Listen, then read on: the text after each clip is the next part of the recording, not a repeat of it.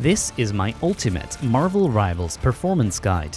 In this video, I'm going to cover both Windows and in-game graphics settings for the highest performance and lowest possible latency in Marvel Rivals. As always, my recommendations are based on actual in-game performance measurements using both an Nvidia and AMD system whose specifications are shown on screen right now.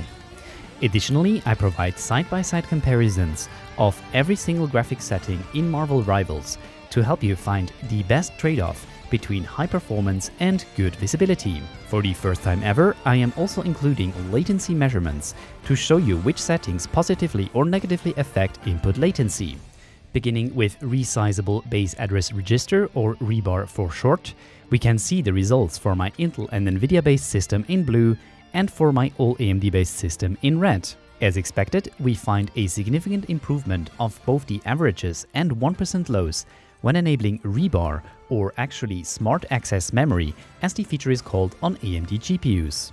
On the other hand, traditionally Nvidia GPUs didn't benefit much from enabling resizable bar, and in fact in most modern titles ReBAR is not actually natively supported by the Nvidia drivers. However, we can use the Nvidia Profile Inspector in order to force ReBAR on, and if we do this, then we see a slight improvement in performance even on Nvidia GPUs.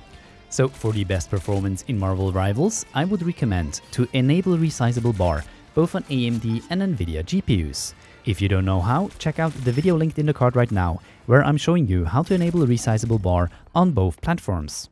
Moving on to some Windows settings that generally can improve gaming performance. Based on my two systems, I wasn't able to find a significant boost in performance when enabling either hardware-accelerated GPU scheduling or game mode.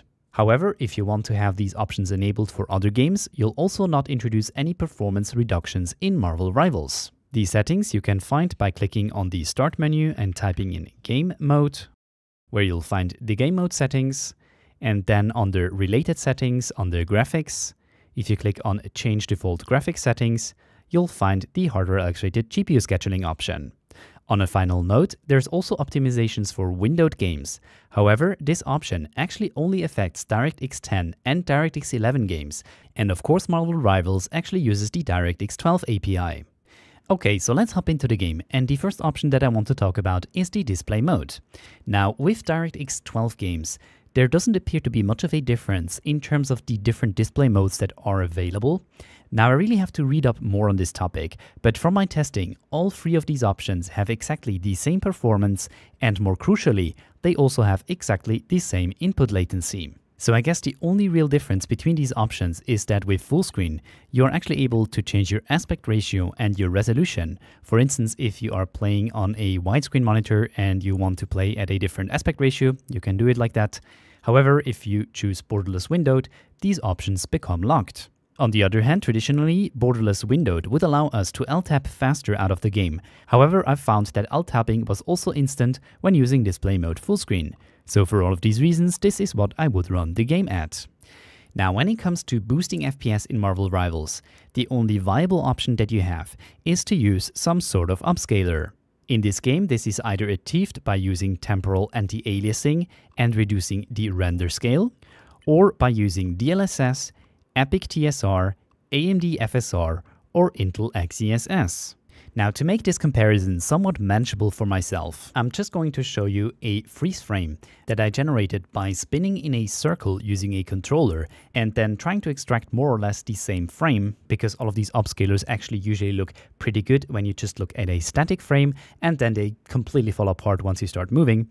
And then I'm comparing always the exact same preset, with the exception of TSR, because they have their own presets, which we're going to look at after this segment. On the left-hand side, we have the baseline, so this is with temporal anti-aliasing and a render resolution of 100%. Moreover, you can see the average performance gains for my Intel and Nvidia-based system in blue and for my AMD-based system in red at the top. Unsurprisingly, at the Ultra Performance preset, I'm seeing a significant boost in performance across all of the different upscalers.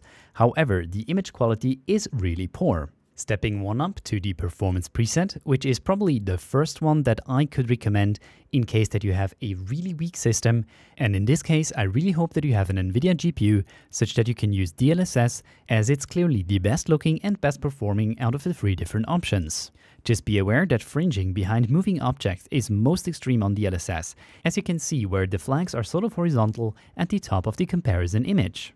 On the other hand, AMD FSR is extremely grainy and lines are extremely aliased, as you can see from the bottom part of the picture. And Intel XESS unfortunately is super blurry, and at the same time, stuff also looks very pixelated, for instance in the flame at the bottom of the image. Pretty much the same holds true for the balanced preset, where once again DLSS looks clearly the best out of the three. This is also the preset where the fringing becomes less noticeable, so this is probably the first preset that I could recommend you to run if you have a somewhat decent system. The quality preset looks pretty much identical to the balanced preset except for XESS, which looks significantly better. However, XESS is still super blurry, especially when compared to the other options, so I still wouldn't quite recommend you to use XESS at this preset. At ultra quality, we're actually starting to lose performance when we use AMD FSR, because I noticed that AMD FSR appears to be using higher resolution textures than when running the game natively.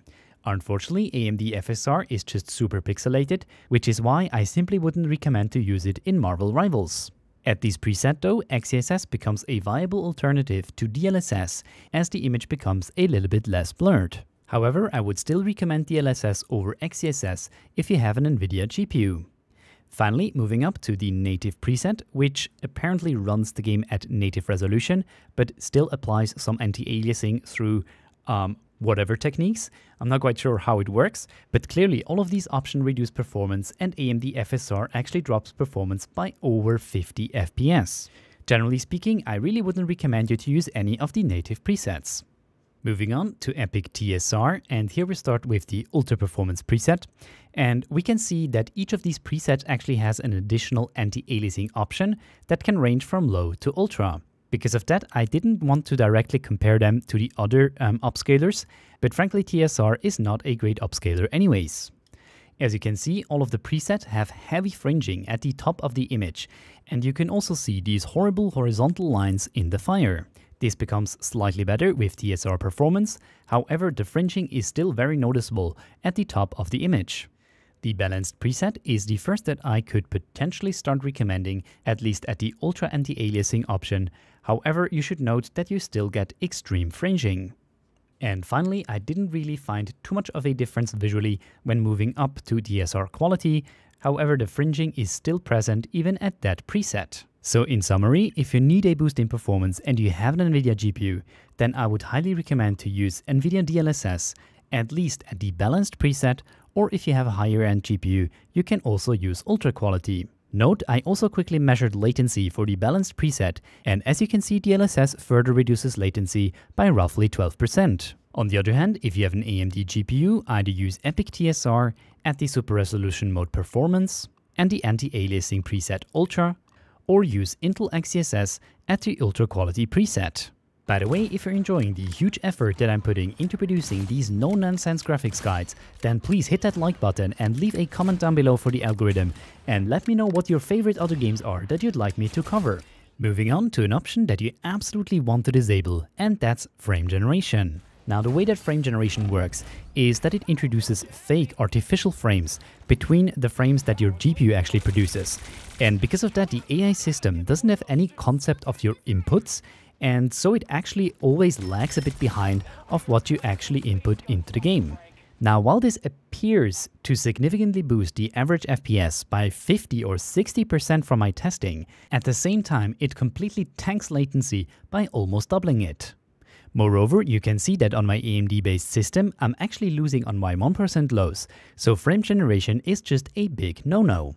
On the other hand, an option that you absolutely want to enable is low latency mode if you have an Nvidia GPU. Now, this option tries to ensure that your CPU is never getting too much ahead of your GPU, because usually you are GPU bottlenecked in these modern games, and that leads your CPU to produce many more frames than your GPU can realistically process.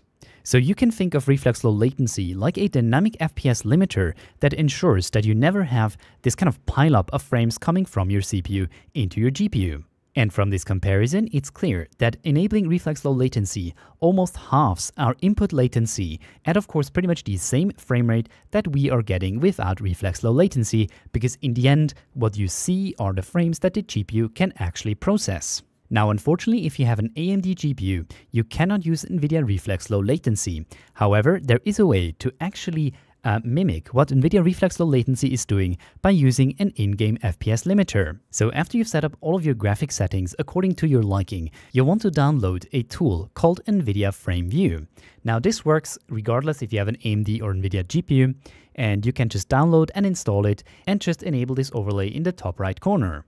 Next, you want to boot into the practice range and find this spot up here above these 2 or 6 spots that shoot each other, because from my testing, this was the spot that had the lowest performance in the entire testing range. Now, once you've done that, you want to make a mental note of your end-to-end latency in the frame view overlay, and you then want to enable the in-game FPS limiter. You want to set it to roughly about the same FPS that you're getting at the worst performing spot in the test range. Et voila, when you go back into the game, you should see your end-to-end latency being more than halved. As I mentioned previously, with Reflex Low Latency, my 1% lows actually improved by roughly 5%, while at the same time reducing latency by 10 milliseconds. On the other hand, of course, if you need to use an FPS limiter, your average and 1% lows are going to be reduced because the limiter is usually below what your ideal FPS limitation would be, as it's been set up dynamically using Nvidia Reflex Low Latency. However, you can see that I was actually able to reduce latency by 13 milliseconds on my all AMD system by simply setting up an FPS limiter. On a final note, if you do use Nvidia Reflex Low Latency, don't add a manual FPS limiter on top, because this would completely defeat the purpose of Nvidia Reflex Low Latency in the first place. Finally, you can enable an FPS overlay and network stats if you like, but of course this comes down to personal preference. However, what you should definitely not use is VSync, as most modern displays don't really have the issue of screen tearing anymore, as the refresh rate is high enough that you won't even notice this, so generally you'll want to leave VSync disabled. And with that, let's move on to the final segment of this video, where I'll cover the different graphical presets. Spoiler alert, most of these neither affect performance nor the visual quality of Marvel Rivals. Starting with global illumination quality, we can see that this drastically reduces performance, especially on the lumen presets. This option makes the game look much less flat and much more lively, as it introduces a lot more dark and bright areas to the game. For instance, this top seems to be illuminated from the bottom, and in the middle of that tower you can see kind of a light shining down. However, you can see that this comes with a hefty FPS penalty. Also, the lumen global illumination makes dark areas of the map even darker, and therefore make it harder to actually spot enemy players. On the other hand, when I compare the two different standard global illumination quality presets, I can't really find any difference in the visual quality, but because performance is slightly reduced, my recommendation would be to just leave global illumination on SSGI low quality. Moving on to reflection quality, where we have the option to choose between screen space and lumen reflections. Visually, those two options look pretty similar, with lumen reflections being a little bit more blurry. However, both of these settings result in roughly the same performance. Model detail reduces performance by up to 5%. However, when looking at a side-by-side comparison, we can see that this actually only affects models at a very far distance. For instance, I found that flowers are more numerous on the Ultra preset. On the other hand, when I look at player models, I don't really find much of a difference, at least not on distances where you're likely to be engaging with enemy players. So since there is really no competitive advantage of using Model Detail Ultra, and since this incurs a slight performance dip, my recommendation is to leave Model Detail on low. For post-processing, I wasn't able to find a performance impact, and I also wasn't able to find any visual differences with higher presets. For shadow quality, you can see the visual differences of the different presets on screen right now, and as you can see, the low preset really generates very blobby and blotchy shadows, and especially the player shadow looks just like a huge cloud. For visual reasons, I'd recommend to run the shadow quality either on medium or high, depending on whether or not you can spare a bit more performance. On the other hand, Ultra is a bit of an overkill, both in terms of the visual quality and also in terms of the hefty FPS penalty. But of course, if you want to get the highest possible performance, you want to leave this on low. For texture details, once again, I wasn't able to find a significant reduction in performance when increasing this option.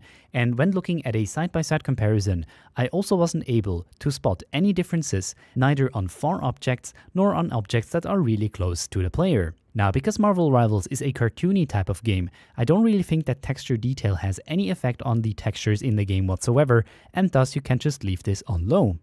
For effects detail, I actually was able to find a slight but measurable reduction in performance when increasing this option from low to ultra.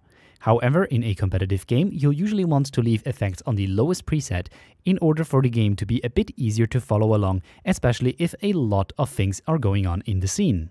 Finally, for foliage quality, once again, I didn't find a significant reduction in performance, and when doing side-by-side comparisons, I also wasn't able to find how this option is supposed to affect the foliage of the game.